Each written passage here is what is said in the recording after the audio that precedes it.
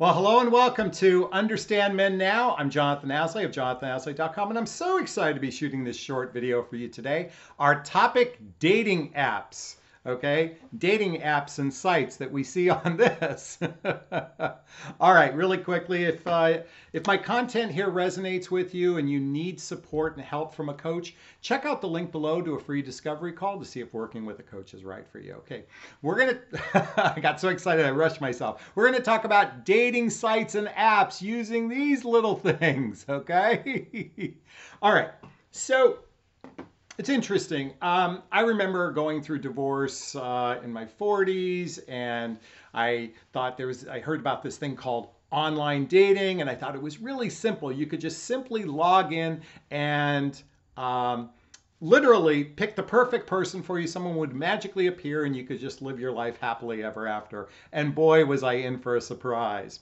And what's interesting is one of the lessons I learned from online dating, or at least dating in and of itself, was that I learned what I wanted by what I didn't want. Let me repeat that. I learned what I wanted by what I didn't want. So the dating experience actually does help us when we experience the things that we don't want. We get more crystal clear on what we do want. Okay? So, all right, so Jonathon, how does this relate to the best and worst dating sites? Well, I'm going to get to that in a second. And also, this is a piggyback to the video I did yesterday about finding the love of your life in 4 days. Can you believe it? In 4 days, you can find the love of your life. So you didn't watch my video from yesterday, please, after this, go back and watch that because it's critically important for this. Okay, now, I know a lot of you probably have tried online dating, and many of you are just frustrated, pulling your hair out, going, oh my God, this is ridiculous. You know, why can't we just meet people organically? Why can't we just meet people in our daily lives? Yeah, wouldn't that be great? I mean, throw in the pandemic and that just ruined everything. But the reality is if you're in your 40s, 50s, and 60s, the likelihood of meeting someone in your daily life is a real challenge. And look, I'm someone who works from home. My chances of meeting the love of my life would be the burglar that comes in, the female burglar that comes in and says, when she's stealing my TV, saying, hey, you're kind of cute. All right. Now, what fantasy world would that be in? Nonetheless, the reality of meeting organically is a challenge. This is one of the reasons why online dating is so popular. And by the way, over 50% of all new relationships for people in their 40s, 50s, and 60s is happening through an online connection. That's right. Now, that's anecdotal, but I'm telling you, do a little search. When you're on Facebook and you see your friends say, in a relationship, ask them where they met. Over half of the people that post on my page have met through an online dating site or dating app. So I want to review some of the dating sites and dating apps. Now, I'm going to talk right off the bat about Match.com. Match.com is the #1 dating site from a laptop perspective, although they do have an app as well. But what I mean to say is it's the #1 site. Not only do they own almost every other site out there, OkCupid, that sort of Our Time, that sort of thing, but they just happen to have the most concentration of people.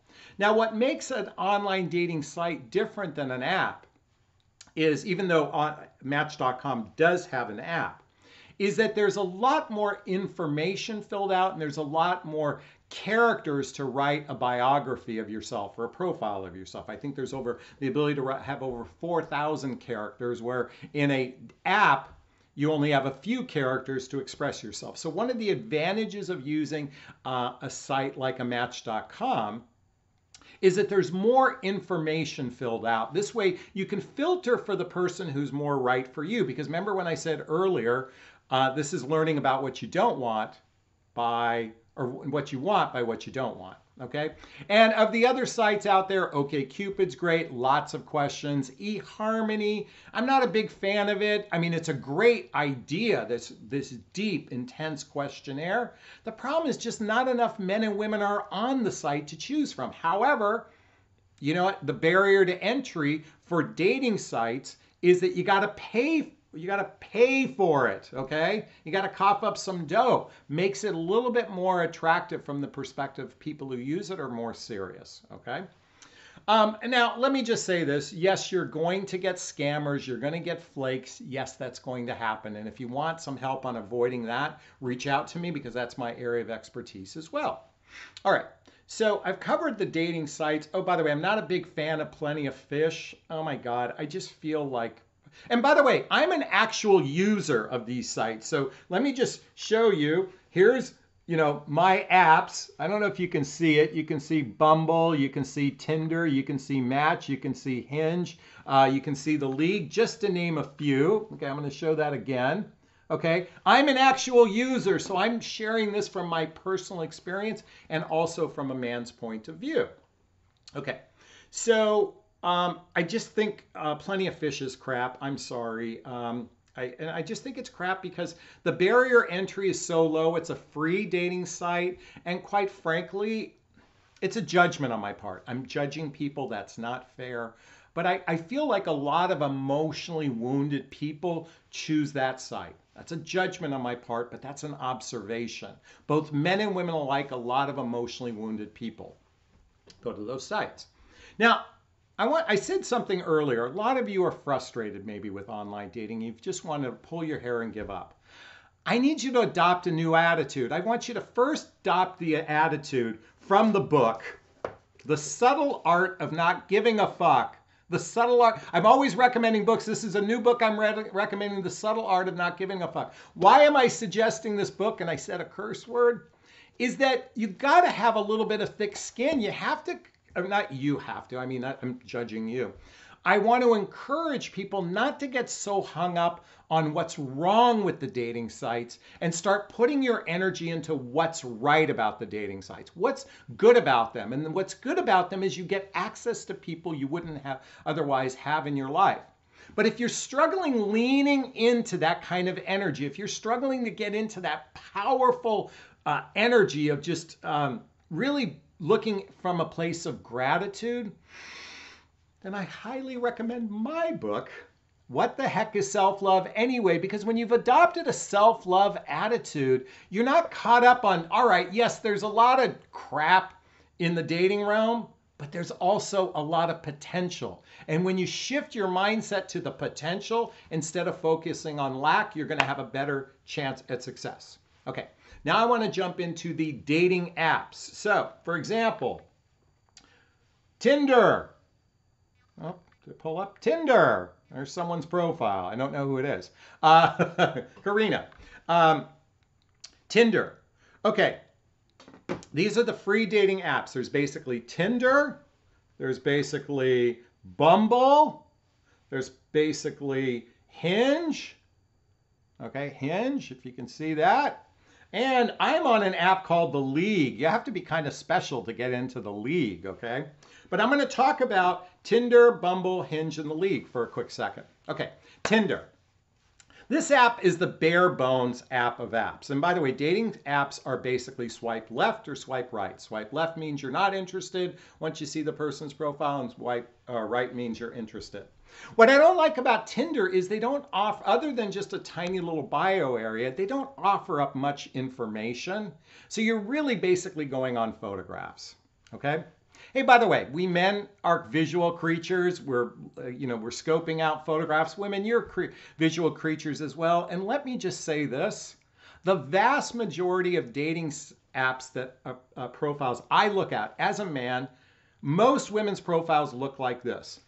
Oh, I want to stick my finger down my throat. The photographs are terrible quality. They're out of focus, hazy, wearing sunglasses. You can't even tell what they look like. They've got a group of friends and they're buried in there. This is crap. If you want to have, here, I'll show you my profile. I'm going to brag for a second. Okay, my first picture, actually wearing the same shirt. Next picture. Oops. Next picture. Crystal clear, you can see me. Next picture. I got a puppy. I'm crystal clear, you can see me. I've got a body shot, and then I got a picture of, picture of me having fun, and a picture of the books I read, okay?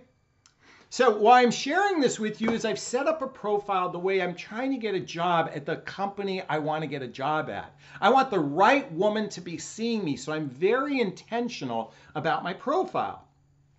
Now, what I like about Bumble is Bumble recently just added a new feature where they list your height.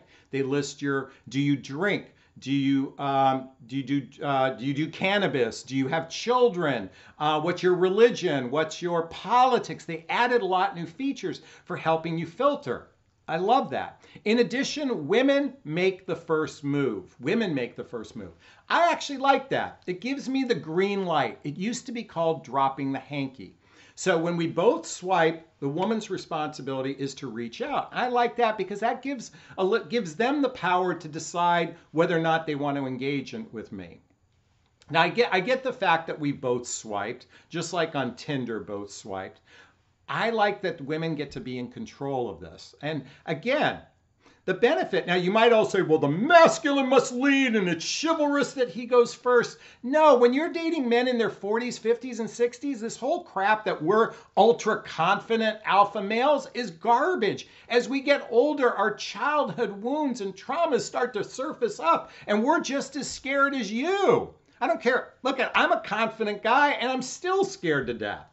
I love it when a woman makes a first move. Now, some of you might say, well, Jonathan, that's feminine of you.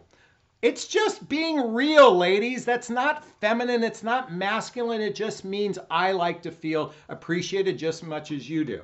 And let me tell you something. When a woman writes a heartfelt message to me, bam, I'm excited. I take charge. I get enthusiastic. I get demonstrative. I get effusive. I lean in. I'm not leaning back waiting for him. I lean in because you've leaned in. Great approach. Okay, now Hinge is very similar to Bumble in that they now added a feature with a lot of questions, your height, your drinking, cannabis, that sort of thing.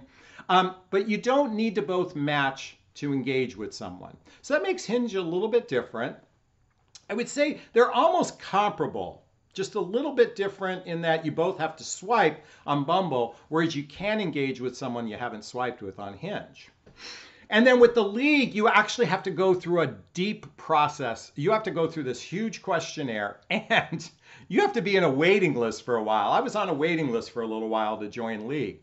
The league also has some criteria filled out, but I'm going to tell you something. The amount of people on the league seems a little weak because I'm now getting people that live 500 miles away from me that it used to be all local people. So that's my interpretation of the league. So I kind of like Bumble and Hinge. And I say this from personal experience, ladies. I say this as a user. So if you want to, so I've just given you laid out what I think are some of the best sites. I think Match.com is the biggest, makes it one of the best. From that perspective, there's more people to choose from. And then from the dating apps, Tinder, kind of low barrier. They're all free, but low barrier of entry. Oh, by the way, you can upgrade to pay to get some more functionality. But I do like Bumble and Hinge at the next level. All right, I've just given you some insight into the dating sites and apps. I'm sure you have something to say. I'm sure you're going to criticize this video. Knock yourself out. We can criticize online dating all we want.